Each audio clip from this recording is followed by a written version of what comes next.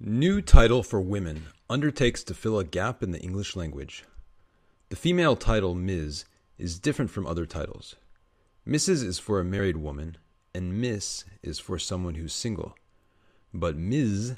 does not indicate marital status. Most people assume it came from the feminist movement of the 1970s. But, thanks to digital newspaper archives, a proposal published more than a century ago has just been discovered. Ben Zimmer, who writes for the website visualthesaurus.com, found the 1901 article. He said, "It starts off by saying there is a void in the English language which we undertake to fill.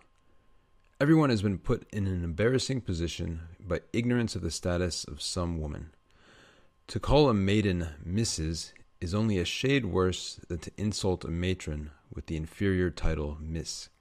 Yet it is not always easy to know the facts."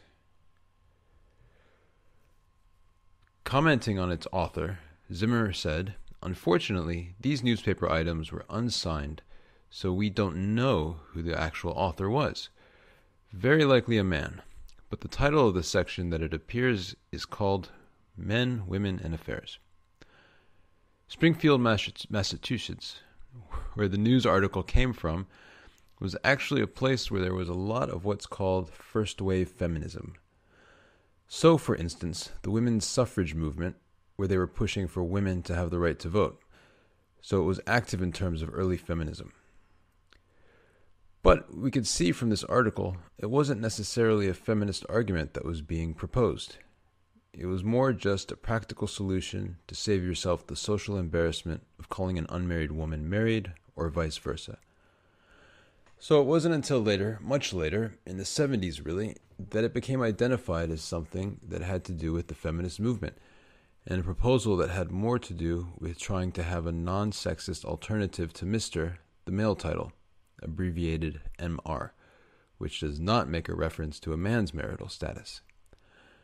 Later in 1971, when Ms. became the title of a popular women's magazine, that did a lot to boost the profile of the Ms. title. These titles have really changed over time. Mrs. was originally an abbreviation of mistress, but that became pronounced as Mrs., even though it retained the R in the abbreviation. Mistress was one title that in certain places in the UK or the US could possibly refer to a woman regardless of marital status. A lot of that had to do with the fact that when a woman married, she was expected to take the last name of the husband, and so you moved the Miss Smith to Mrs. Smith. Jones. Well, this is another thing that changed quite a lot, particularly in the 1960s and 70s with the feminist movement, where more women were retaining their maiden name.